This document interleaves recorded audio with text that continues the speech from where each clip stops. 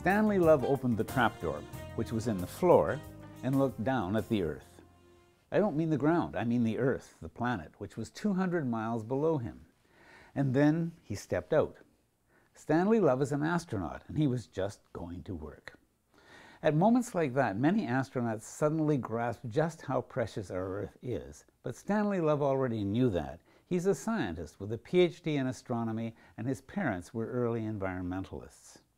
And who better than an astronaut to drive home the point that there is literally no planet B?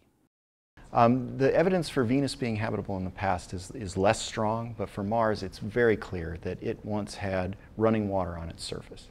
And for that you need a warmer atmosphere. Right now it's a frozen desert, and you need a thicker atmosphere. And right now the atmosphere is like being 100,000 feet up in a balloon on Earth, you know, where the science balloons are, and higher than the altitude you need to be for your own blood to boil at body temperature, right?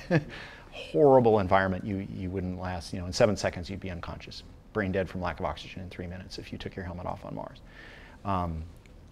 And it's very clear there that there was a temperate environment, not necessarily with an oxygen atmosphere, but with an atmosphere thick enough and warm enough for liquid water to exist in Mars's distant past. Venus, the evidence is more circumstantial. What we see is the leftover heavy hydrogen in Venus's atmosphere, and given how much light hydrogen we thought must have had to escape into space to leave that much heavy hydrogen, there was a lot of water on Venus in the past. And it's possible that it could have been cooler when the early solar system, when the sun was actually only about 70% as bright as it is today. Venus wouldn't have been so hot.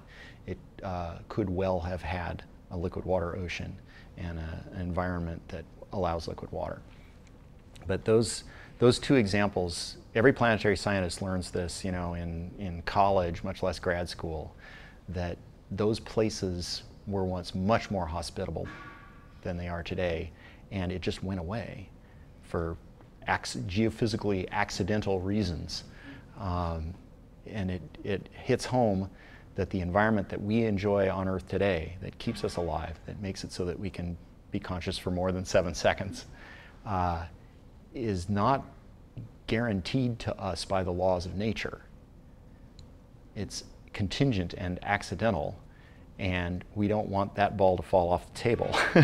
You made a comment that was also striking, which is that although the robots are getting better and better, we're pretty damn good at things that we know how to do, but what a human being can do. In a minute, what it takes a robot a day, very often? Yes. 1 day of operations for one of our robots on Mars is equivalent to what a human geologist could do in 1 minute. That is, survey a scene, pick out the interesting rock from all the other uninteresting rocks, walk over there, knock on it with a hammer, and take a look at it. And that's 1 day in the rover, and that's 1 day for a human.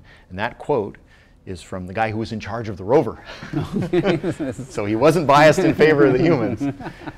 And he's a pretty reliable source. He's a good source. Yes. Yeah.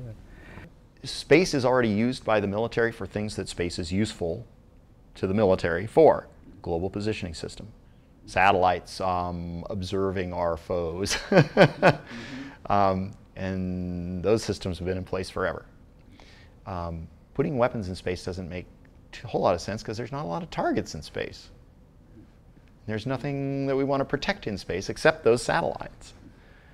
So I don't see the point of putting weapons in space when it's basically a great platform to look at the Earth from, but there's not a weapons dump there, or a city, or a railroad yard, or a propellant plant. So I'm less worried about that. It's a great platform for observing, and a great platform for the big picture, and for things like global positioning system, which now everybody's using. And isn't it striking, and it just occurred to me just this minute, that the space program is reflected in two objects that I carry in my pocket. The space pen, which was developed in part, yep. and the iPhone that has the global positioning system. All that stuff is in it. That's right. And it's talking to those satellites. That's right. Right well, now. It's listening. But interestingly enough, earlier we spoke of Einstein's theory of general relativity. That's also in your smartphone, by the way.